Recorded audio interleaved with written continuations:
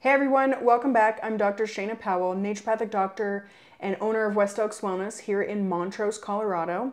This week my special guest is a local beekeeper and passive solar connoisseur, Glenn Alberg, and I'll let him introduce himself, and we're gonna talk about some interesting structural, and maybe we'll talk about bees. We'll see how this goes. Sounds like a plan. Mm-hmm. Yep. Yeah, my name is Glenn Alberg, born and raised in the Valley. Yeah. Went around the world, came back, so That's, people go seek out gurus, right? All the time. And they realize they go to like these faraway places and realize that they could find the same thing they were looking for where they were from. Yeah. That's, part of the beautiful experience of traveling, right?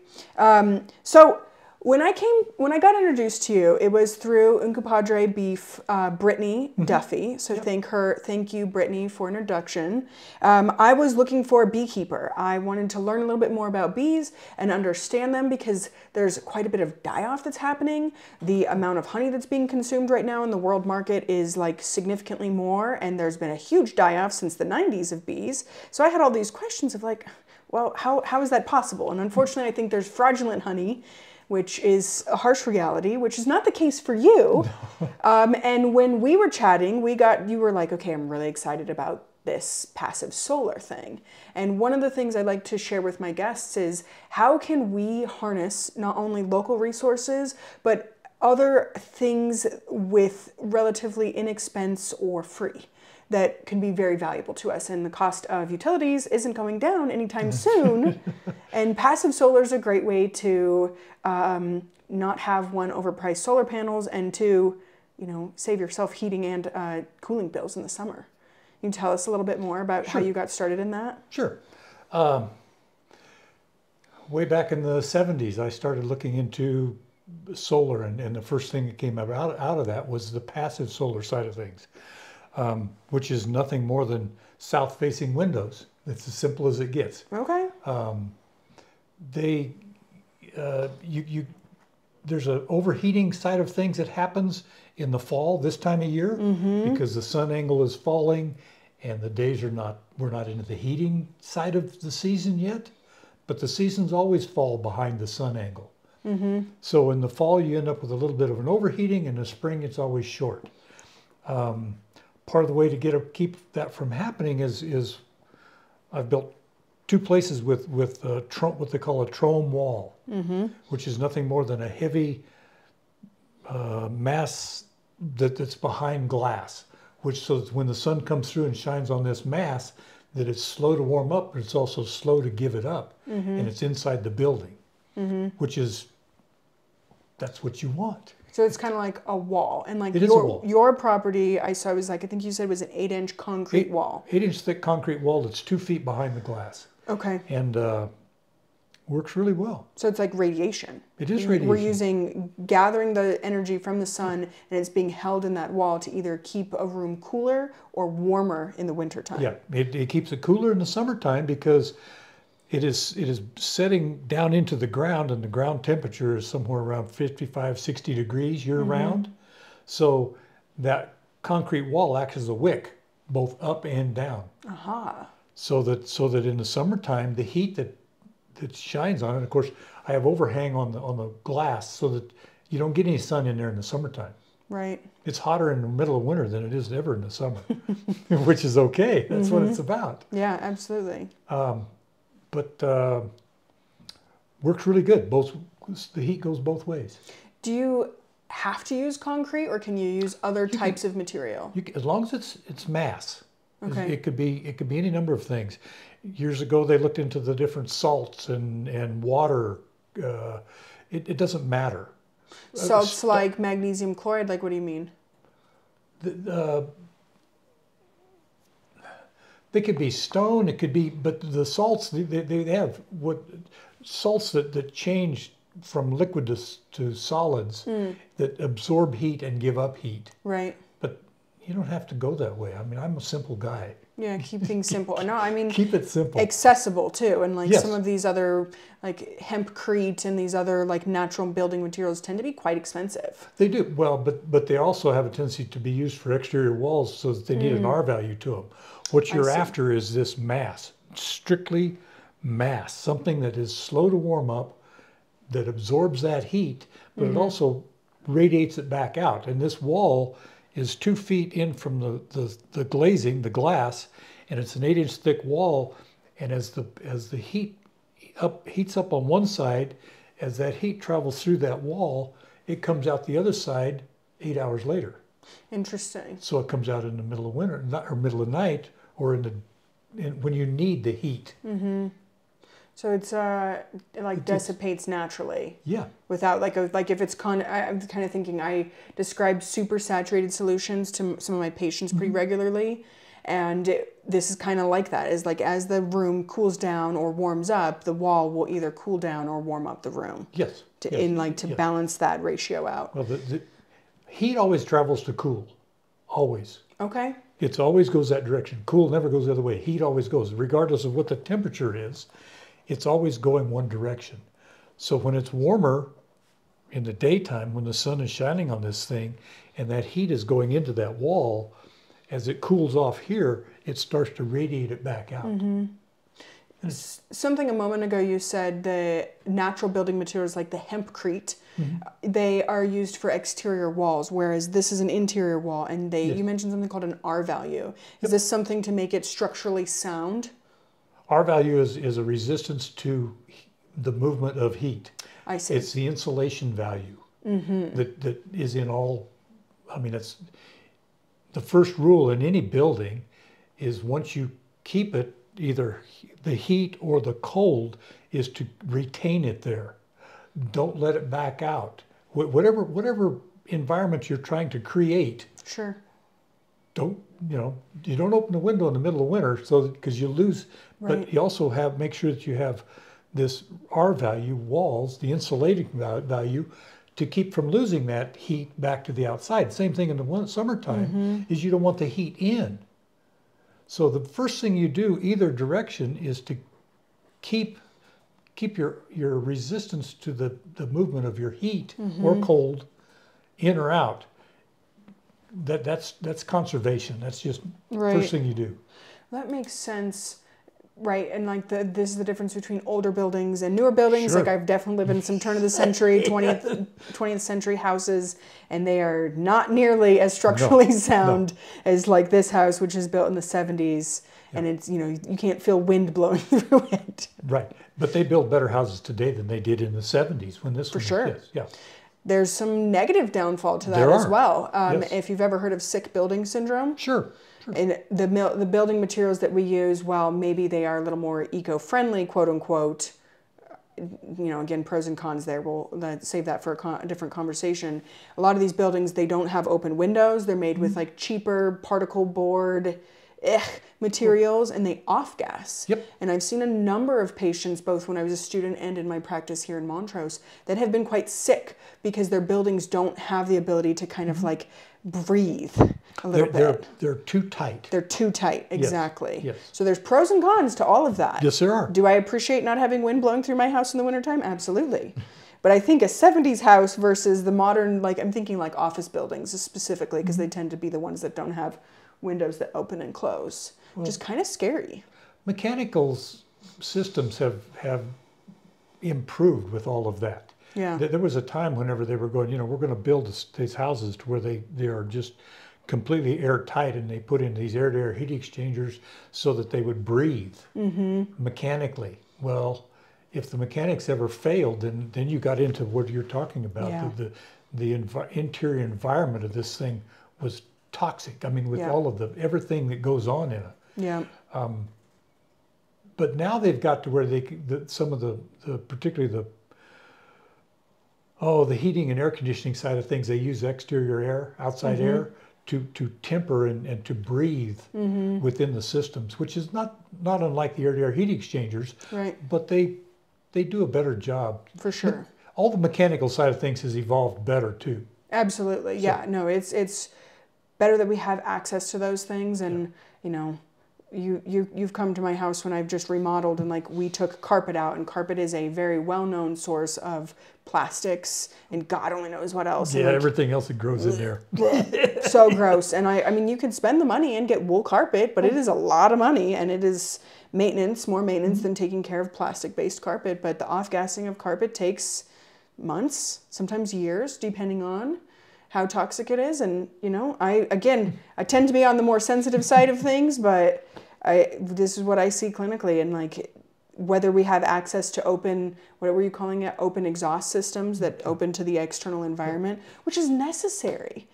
And we're fortunate where we live because, well, we're not living in LA. True, yeah. We have generally pretty clean air. Like, we've had a couple fires this summer where they were affecting our air quality, but not that bad. No, we generally have those. I mean, yeah. No. So, how did you first learn about trum walls? I was reading an awful lot. I took a lot of classes when I first got into solar. There were no manuals, so to speak, particularly with the active solar side of things. Okay. So it was in the infancy of that educational side of things, to where the college or the instructional side of things the textbooks were just being developed. Mm-hmm. So I got into reading a lot of these textbook side of things, and all of the different systems that were out there interested me a lot. And then I just naturally gravitated towards the passive solar side of things, because it's as free as the sunshine. Maybe with a little small fan or something, if you really think you need it to move some air. Mm-hmm. But for the most part it is, and that's also why you don't see a lot of it, or because nobody can commercialize it very well. So right, you can't continually make money. And this is one of my problems I have with like solar panels. One, they're huge, and like I don't really want them on my roof. So then I have to take up land, and I don't really want to do that either. Plus, they have a finite lifespan. They do. I mean, I have both. I have all three. Yeah. I have passive solar, active solar.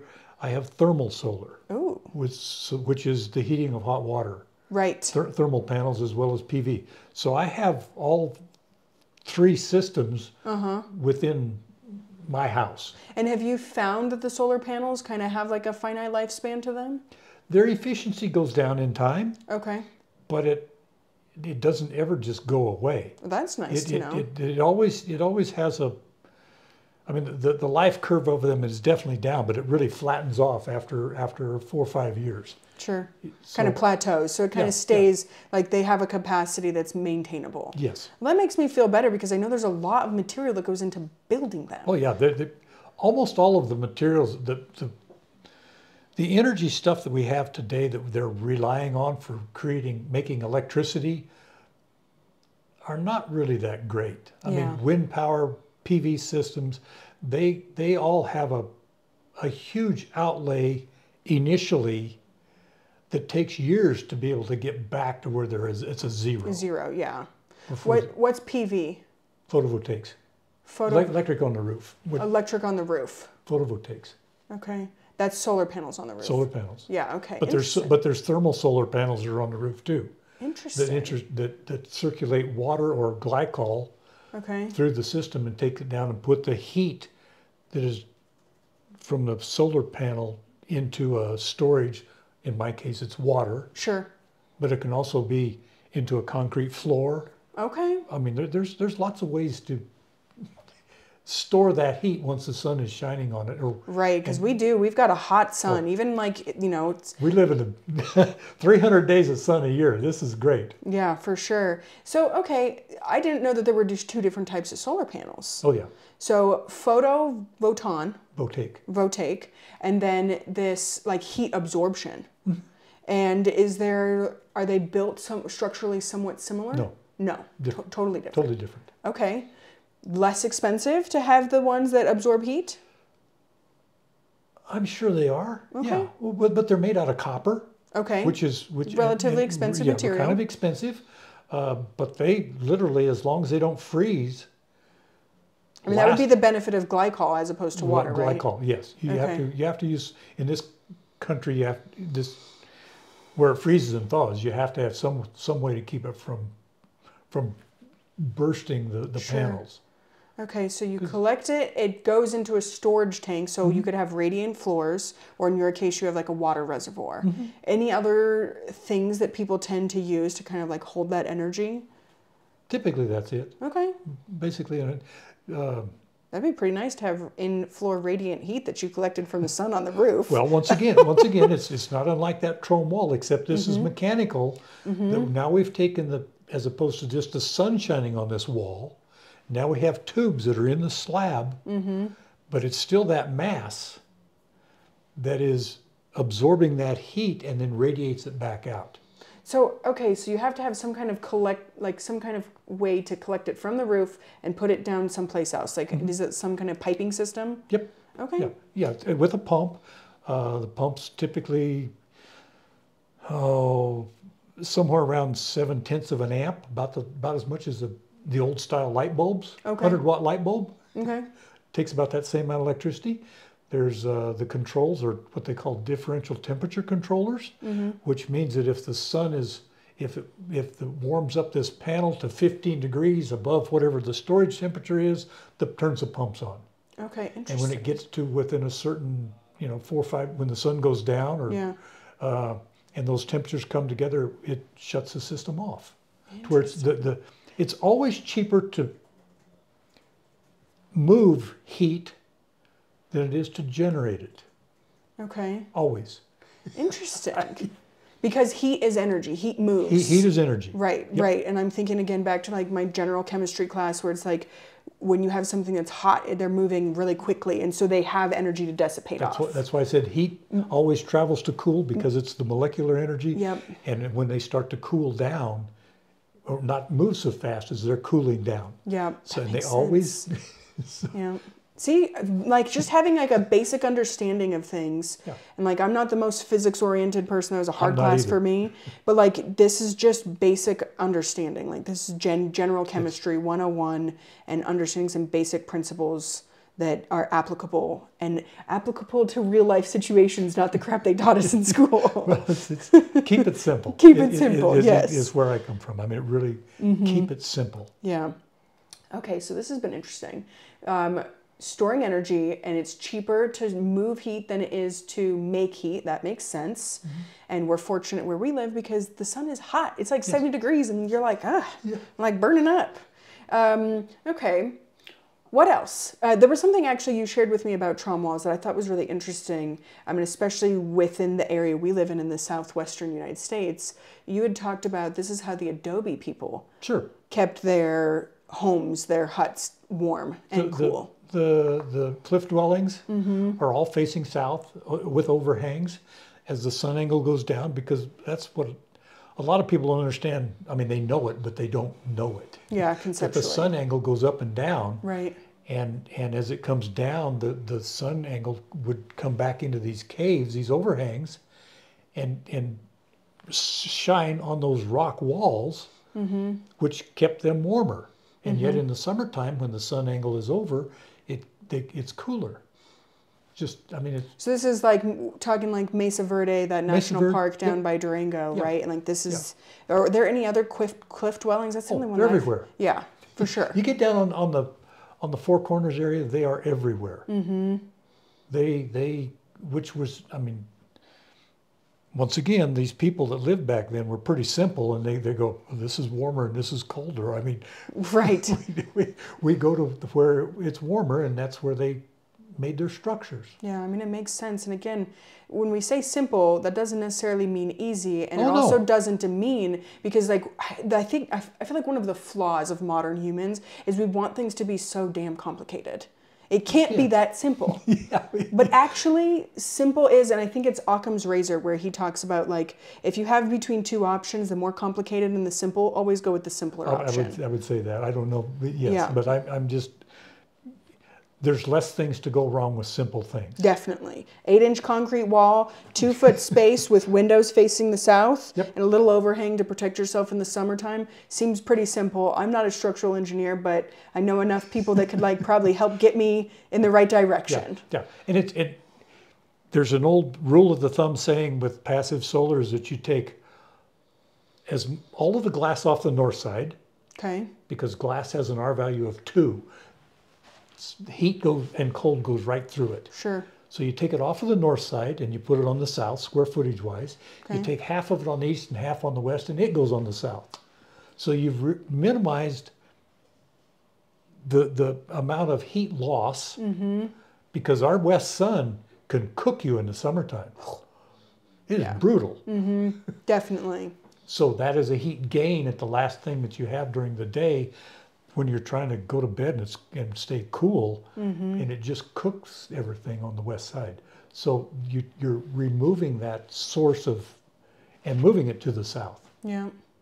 Yeah. This is kind of reminded me a little bit of like some permaculture values as well. Like you want to make sure that you're using the sun appropriately. So again, goes back to simple concepts. Like we need to be able to observe our environment. Where does the sun rise? Where does it set? And like, how is our house facing oriented? Oh. I think this is south because our driveway in the wintertime, we don't have to shovel. No. It's so great. Yes. I have a pet peeve about developments in general.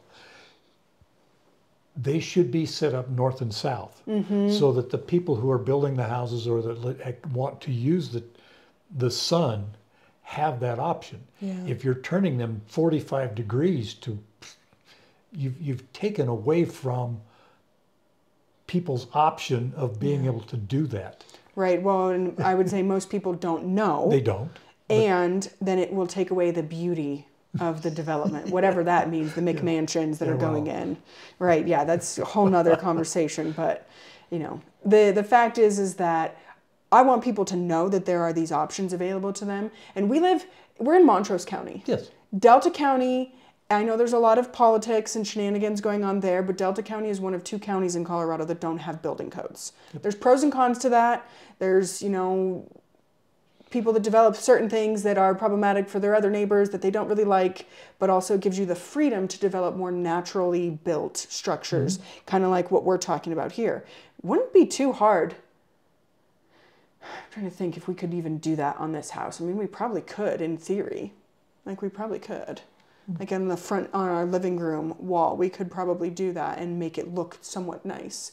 But where I was going with that is, there is some value to having building codes, but then we lose out on the ability to make some of these more natural structures. And so something that, you know, kind of got us in the talking about structures after you'd showed me your bees and got to see the queen bee, which was my first time seeing a queen bee, was that we were talking about earth ships. I was like, oh, I've had such an interest in them, though I've never seen one in real life. Because again, using the natural resources that are in our environment as opposed to trying harder.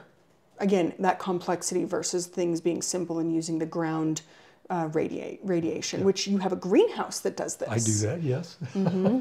Yeah. No, there's a lot there. Yeah, totally. Wherever, whichever thread you want to go with. Okay. Building codes are consumer protection devices. That is the reason for building codes, is so that if I build a structure and if you buy it and it falls down, it was obviously a flaw. So the codes are there so that we have minimum building standards, so that when the consumer buys a house, it meets those standards. Sure. That is basically what they're for. But it does take away from the experimentation of different ways of putting up buildings. Right. You know, the straw bale houses, the stackwood houses, anything. And then, of course, if something happens in a house, then you come back and you go, well, I need to sue somebody, right, in order to recoup my investment. And so. And of course, if they're not around, I mean, that is the reason why of building codes. I mean, that's a good value, and it's also frustrating too, because then it requires that you have certain things purchased. Again, it keeps the commercial economy going in a way that is potentially detrimental to people, especially lower income people or people that are a little more creative and want to use the materials that they find on their land. Sure. No, it's Adobe blocks. I mean, Yeah, pros and cons. What a great concept. But Yeah. you almost cannot do that because the Adobe freezes. The moisture comes up from the ground, and it freezes and thaws, and then they fall down after. Right. They don't last forever. Right. I mean, people are putting up plastic fences, though. Yes. Kind of similar. They don't last forever. I don't even know if they last for a year and they got holes in them. It's like, okay, you breathed wrong on it. Plus the sun, it's frustrating because it's like, that's an acceptable structure to go up and we know it has a finite life. Yeah. There were some folks on Redlands Mesa down in Hotchkiss a couple years ago that I spent some time doing mud, sand, and water walls. What is that called? Clay walls. Yeah, it's like a... It's built so it has some structure to it, and we used what I liked about it was we used like old glass bottles as like part of the structure, the scaffolding, and you couldn't see them, and it was this beautiful like. What I like about it is like, okay, this room we're in is pretty square in theory. As we've done remodeling, we've learned it's not actually that square, but it's got the square, like, round, 90-degree corners. What I like about these natural buildings is you can get some like beautiful curvature and some like more elegant like design to it. Yeah. And it holds. Yeah. Rammed earth is another one of those that like that you can't, there's a lot of different people are not dumb. They have done a lot of different things over the, they have come to different solutions to different problems over the eons, and it's amazing to. But we're at this stage now, right? And I will say it again: pros and cons. Pros and cons, yes. It's like there's a lady I follow who's in, I forget which country in Africa, but she has dung floors, and twice a year in her village they redo their dung floors, and we would be like, oh, that's so unsanitary. Her house actually looks pretty damn clean compared to, all the pet fur and crap that we have on here and like little plastics. And I would venture that it's cleaner. The dust bunnies in the corners, you mean? Yeah. Yeah. Some of those, yeah. So it's there's a lot of judgment that can come from the natural building structures. But I think that, again, that breathability, when you have a clay structure, it allows things to move a little more freely. Well, structures are, in my mind, they take a personality of their own. They definitely do. Definitely. And some of the more organic structures just feel better because they live different. They breathe. They operate differently. Yeah. When it's like, you've ever had like someone's shirt, of a person you really loved that passed away, and like it's like that's their shirt. Like they wore that shirt all the time and it has their energy to it, like you can tell. And even after a point you're like, that was still grandma's shirt from 20 years ago, but it doesn't have quite the same essence as when she was wearing it 20 years previously. And I feel like haunted houses, this is like speaks to the haunted houses or like old psych wards or torture chambers, like any of it. You can feel the like energy that something was not right here. Yeah, having built houses, I mean, that personality comes out of them as it progresses. Sure. And all the people put their energy into it. I mean, it's creating. It's a project, just like anything. Yeah. You make a cake and you're pissed off. The cake might not raise properly because you were putting bad vibes into it. Like I'm using. You mean because you're stomping the floor and exactly. when it fell? Yeah, it's like I'm using these words that are more common in modern language, but there is quite a bit of truth and wisdom to this, and like how our attitudes affect things as we're putting them together. And this is one of the things that's so interesting to me about quote unquote inanimate objects is. Yeah, this house is technically not alive per se, the way you and I and these plants are, but it does have an essence to it that comes alive based on how you take care of it. Am I going to share this? Yes. So one time I was on magic mushrooms and I was at a friend's house and it was a rental, and I couldn't handle being in this house because I could tell that this house wasn't cared for. And not that my friend wasn't caring for it. They'd only lived there for 6 months. But the owners of the home didn't care. There were cracks. in the foundation, the landscaping outside, like the whole house was just like needed TLC. And I had to get out of it because I was like, I can't be in this house that no one cares about. And then being outside felt so much better. And I feel like that's one of the valuable aspects of psychedelics, is it kind of helps us tune in a little bit more to our environment, especially for those of us that may be a little more sensitive. I'm not sure if you've had any experiences like that. Have not. Have not. Yep. Some people, yep, exactly. But I can identify with it, but no, I have not. Right, personally. and it's like being more tuned in with the environment. Exactly. Yeah. You don't need to have a psychedelic experience to be tuned in with your environment. No. But it does help.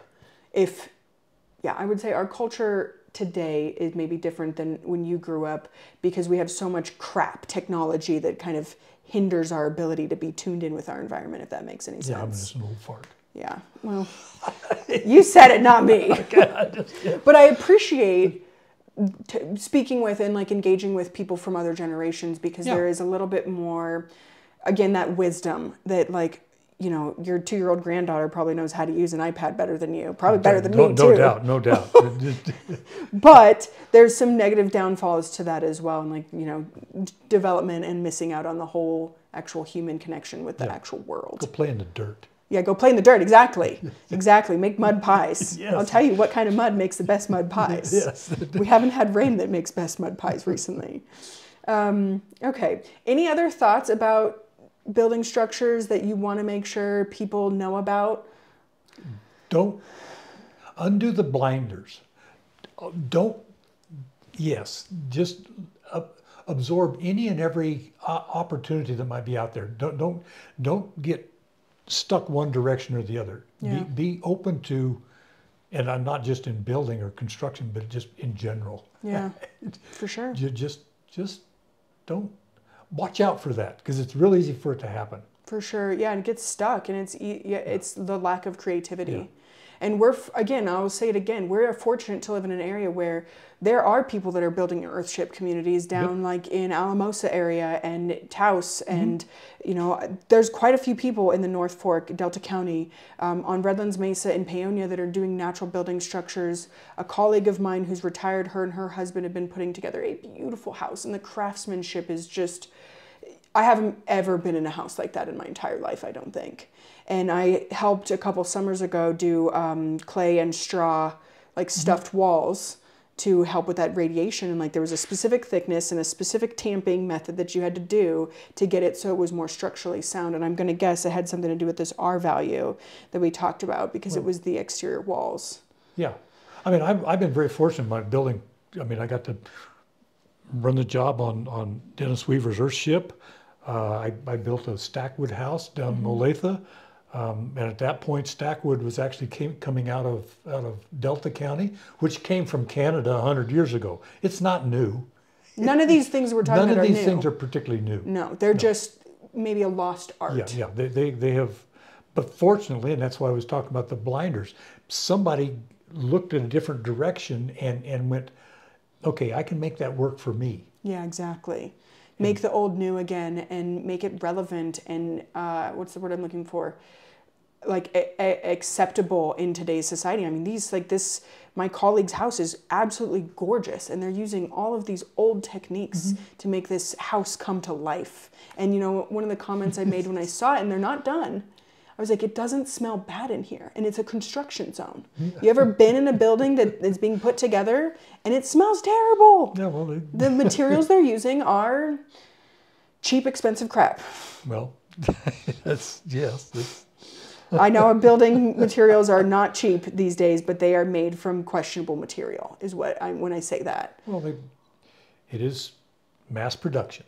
Exactly, and there's pros and cons to that. One of the benefits of mass production is it's more accessible, supposedly, to lower income communities, supposedly.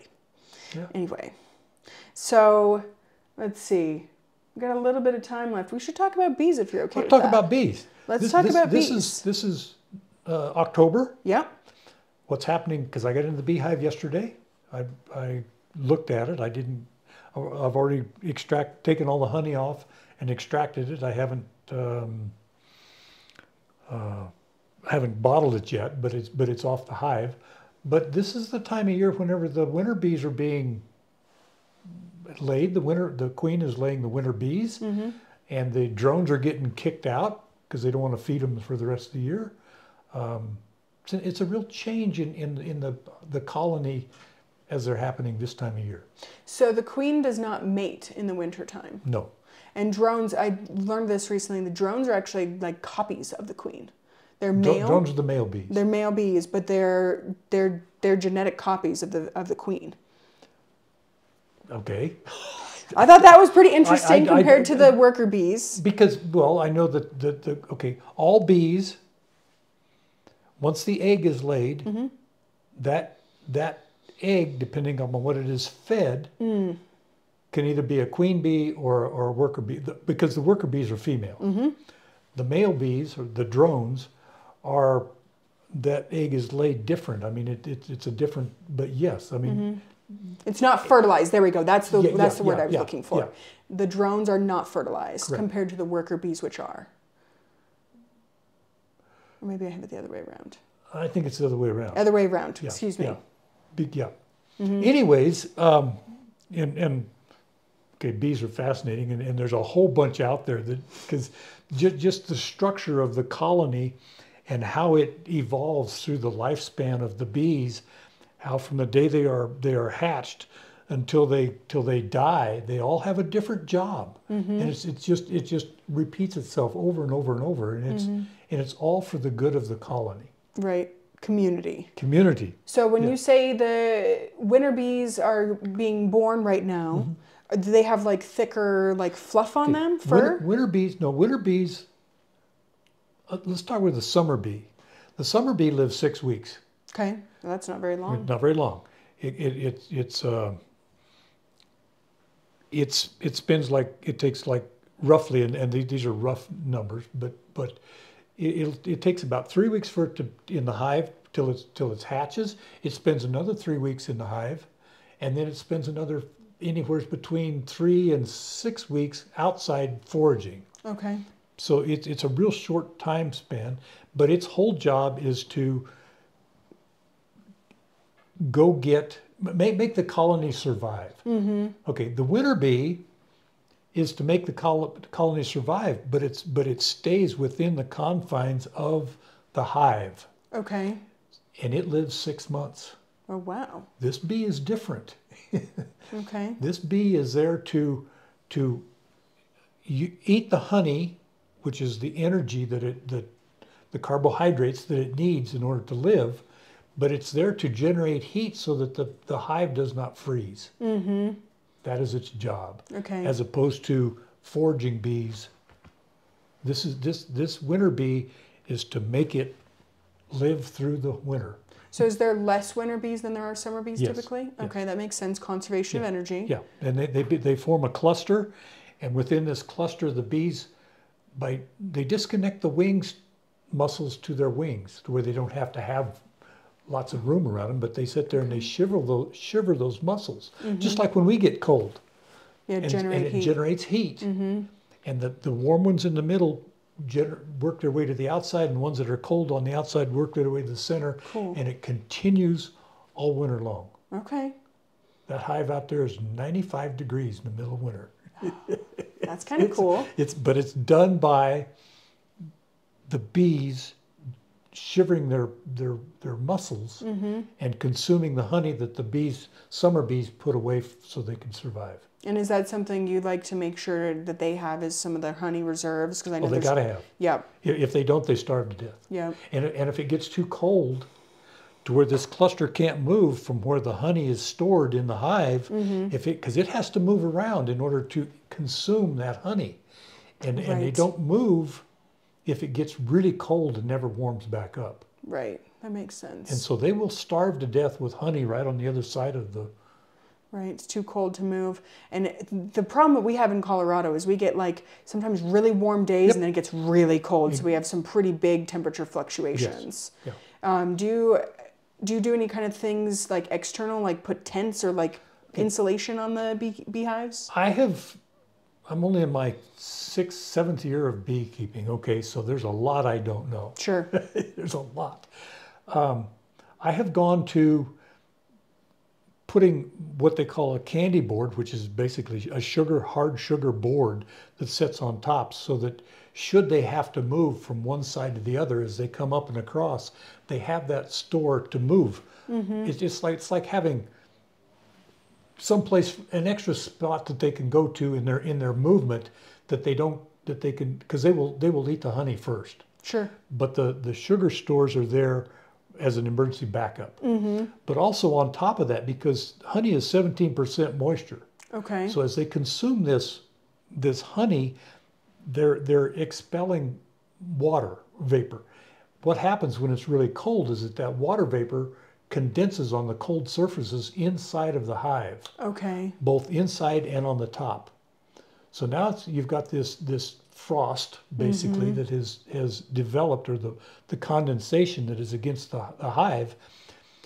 And the sun comes out and warms the top of it, which is because moisture always goes to the warmer side of things, because warm air can hold more moisture. Right. And heat goes up, so Right. you end up with more of a moisture problem on the inside of the hive at the top. Okay. I have gone to where I put in what they call a quilt board, which is nothing more than a frame with some fabric underneath it with a sawdust layer in it to absorb that moisture. Got it. Because if that moisture starts to drip and rain on the hive, they get wet and they die. Right. Yeah, bugs So don't if you like to can be keep wet. them dry, they stay warm. Okay, that makes sense. Those are the things that I've started doing. Okay. That and trying to do some kind of aurora mite. Aurora mites are this little parasite bugs that bees get that introduce viruses and stuff to the colony, and that also kills them. Yep. That's when you're talking about the collapse. Yeah. That's a lot of that comes from introduction of the varroa mite and what the mites introduce to the colony. Right. Makes it susceptible. So, Yes. So what do you like to do to help support the bees so they don't get the mite? Or if they do get the mites, how are you treating that? There's several different approved messages or methods to control mites. Basically, we're using an insecticide on an insect. Right. Right. So you have to. It's So tricky. it's real iffy here, but there's lots of different things that the mites don't tolerate, that are still don't get absorbed into the honey or the wax or into the system that work to kill them off. Okay. Bees clean them up to a certain extent, but they're a nasty little booger. Yeah, that's what I understand. I mean, the colony collapse is pretty severe. Yeah. It's like dead. It's a big deal. Everybody. Some things that I've heard about being used: formic acid and what's the other one? It's another Oxalic acid. Oxalic acid. Yeah. Yep. Are those things that you've used in the past? I've used both. Yes. Cool. Yeah, I don't think there's some. Okay, most everything evolves. As we learn more, absolutely. Yeah. That's life. So, and they develop resistances to different things, and so you need to be able to not use the same methods all the time, so that so that you're always using even something different, even though it may be on some kind of a regular schedule, that the mites don't develop a resistance to. Sure, that makes sense. Have you found that your hives can maintain, do you have to treat every season, or do your hives, they built up a tolerance to it and they're okay? They have a... There's a lot of schools of thought on that one. Sure, I'm sure. We'll tread lightly. Do we let them die, and then you only propagate the strong ones? It's a great thought. I mean, it'd be wonderful it would work that way. Yeah. But it doesn't seem to be that the viruses and the stuff that the mites are party to are more. I think they're stronger. Yeah. Than what the bee has developed to date. Yeah. Not that because they're also evolving. Sure. Absolutely. And so we'll kind of go slight on a different path. One of the things that I noticed about when I came out to your house was you live on the north side of town. West Side. East side, excuse me, east side. God, my directions. Yeah, really. Sorry. That way. But you live away from the agricultural side of town. Yes, I do. And there's a huge value, again, thinking about colony collapse unrelated to the mites, living away from agricultural. Sure, yes. You want to share Absolutely. with people what that is? Well, it's... Okay, I'm a farm kid, okay? So let's go. And it's a real juggle with the chemicals that everybody seems to think. We're in a sweet corn community. Yeah. Okay. When I was a kid, I mean, you went out there and you went to the corn patch and it had worms in the ears of corn. You cut them off and it was no big deal. Right. Today's consumer will not buy that corn ear with a worm in it. I know. So what options does the farmer have? So there are chemicals out there that are very short-lived. That will kill the moth that lays the egg, that has the worm that's in your sweet corn that you don't want to buy. Yep. So but that also kills the bees. Now they're very good in this here, to where they will call you up or send you a text message or do something so that if they're going to be spraying the fields close to where the bees are, they'll let you know. Yeah. Which is, I mean, great. Yeah. But then you have to go out and close them up so the bees can't get out of the hive while that chemical is working. Yep. So I fortunately live away from that side of things. I don't have to deal with it. But you also deal with the people that are next door that find an aphid on their rose bush and drown the thing. Yeah. Because the farmer, he doesn't want to, it's costing him money. Definitely. To do this. But he can't do it without having that return on that crop. Yeah.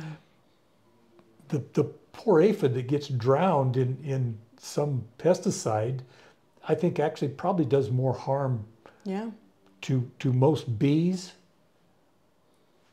And that's just a personal... Well, here's something I noticed is, so you live out near the canal where we sometimes take our dogs. Yep.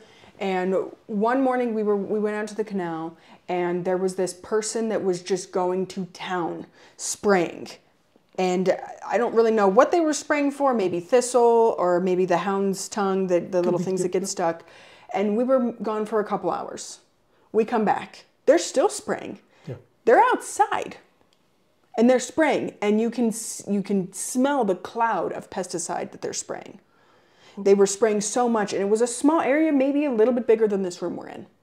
And that's an interesting thought of like, well, the farmer doesn't really want to have to use this. And I know there was some pretty big devastation in Olathe this summer, and some of the farmers are like, I'm done. Yeah, yeah. Like, I don't know I can do this next year. Like, it's really, our community is heavily dependent on agricultural. And the sweet corn has quite the marketing, throughout the country. Anybody knows, like, Olathe sweet corn. So I think that there's some validity to what you're saying. It's like that person, Joe Schmo, not a farmer, and they're out there spraying, 5 gallons of pesticides or whatever they're spraying that was like a chemical cloud in 2 hours. Yeah. And they're standing in it. Well, and it could have been pesticide, could have been herbicide. Yeah, some kind of side. Yeah, could have been either the weeds or the bugs. Yeah. It's a tough one. It is tough. But that farmer cannot do what he does, which is, and it's in your blood, to produce a crop by working the ground, putting the fuel, the equipment, everything into it, and not get anything out of it. Yeah. You can't. You will fail. Yeah. And there's some schools of thoughts on monoculture and that, and I know that something you said specifically with the mites is like you got to kind of like have a little trickery. You got to kind of rotate what you're doing, and we find something that works. And I know with big chemical, like it's just like, oh, we'll just spray more next year. We'll just spray more. And I know that the particular farmer I'm thinking of that really, like, he was in Colorado. He had an article in Colorado Public Radio, or whatever. Yeah. David Harold did tuxedo corn, and he's like, yeah, 1,500 cases when I've usually done like 250,000 cases. Yeah. And that was like most of the way through corn season by that point, and that's pretty devastating on I think he's a 4th generation corn farmer. Yeah, well, this valley is interesting because yeah. when my grandparents moved here down on California Mesa in the 40s, there was a vegetable packing plant in Delta. Mm-hmm. There was Skyland Foods who put up, but the vegetable place put up all kinds of vegetables. There was a seed packing plant. Wow. There was Skyland Foods who put up the cherries and the apples but those things are gone. Yeah. And no, we have a wonderful valley because you can grow anything here. Pretty much. And have over mm-hmm. the generations of farmers. Mm-hmm. It's pretty amazing. I mean, breadbasket of Colorado, right where we're at. It really, very unique, and it all has to do with water. Mm-hmm. Okay? Because we also are very unique in that regard. We do. We have a lot of fresh water out here. Well, the tunnel that delivers that water from the Gunnison, from the Black Canyon mm-hmm. over to this side of the valley. It's impressive. Yes, it's some really forward thinking back in the early 1900s. Yeah. Yeah, the Delta is kind of a sleepy town compared to what it used to be, it sounds like. Oh, yeah. There's not a lot of warehousing manufacturers. There's a couple food producers or like food packing plants that I'm familiar with down in the North Fork, but they're super small scale. Yeah, the apples, the orchard stuff. Yeah. But, gee whiz, Montrose used to be the hub of orchards. Yeah. And what do you think has shifted? Is just like people's priorities and jobs they want to do? No, I think it's some way to make a living. Yeah. We used to have a sugar factory in Delta. There were sugar beets raised all over the valley. Mm-hmm. And not anymore. It's I don't gone. even know where that factory was. Does it even still exist? Those real tall silos that are down there, mm-hmm. those were put up the tail end of when Holly Sugar was making sugar, mm-hmm. and they filled those silos full of sugar. Wow. At the I don't know, the last few years of the existence of the factory. I worked in the factory. Mm-hmm. Yeah. Way back when. Yeah, I mean, it's part of the community, and it's when you live in a farm community, which I'm not from a farm community originally, but my interest in local food and like fresh food came about when I was in college, and I had lettuce, and I've shared this story before, and I was like, oh my God, lettuce actually has flavor? Yeah. I grew up eating iceberg lettuce, which is just crunchy water, which, there's nothing wrong with that necessarily, but it's not as good as like, wow, this lettuce has like a flavor to it. Yeah. I don't know how to describe it. If you haven't had fresh lettuce, you're missing out. There's lots of different kinds. There's lots of different kinds. You get some spicier, some sweeter, crunchier, a little more green tasting. Yeah, it's anyway. And I was like, wow, I want to know more about local production of farms. And I interviewed a guy a little while ago down from the North Fork, and 65, 67 is the average age of a farmer today. Yeah. Farming is a hard job. Ranching is a hard job. Yes. And this is scary to me as a young millennial that's saying, hey, like our farmers are aging out of the system, and they're having to make these decisions on like my equipment, and there is a movement towards organic, and like not just the government certification, but actually like taking care of the soil and all of these things and preserving water. I mean, we kind of have to at this point. We're running out of resources. You will not find anybody that cares more about the soil than the farmer. 100%. I think they get a bad rap. You know about the Soil and Food Forum that happens in January? Yeah. Mm-hmm. What I've been most impressed by that is like the 4th generation farmers in Delta that are blown away by simple things. It's like I put manure, and I'm not trying to be a jerk. It's like I put manure on, and like, oh my God, my corn is twice as big as it was. Well, fortunately, we have chicken farms mm-hmm. who use the grains and the stuff from the valley in the production of chickens, which in turn put out the manure, which you can scatter back out on your field, which is the old way of doing things. 100% before World War II. And the rotation of crops. I mean, but farmers know more about this than anybody else out there. Totally. But it became a lost art when it became this easy, I'll just do this application. Easy, costly. But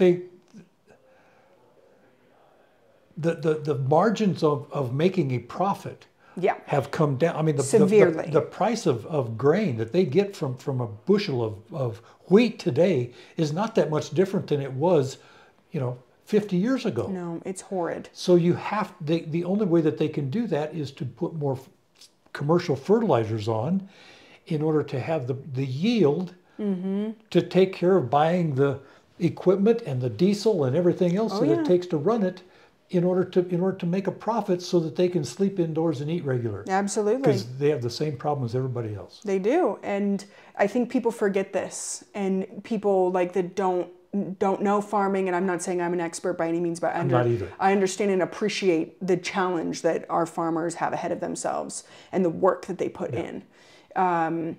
When broccoli is $6 a pound, people are like, I don't really want to pay that.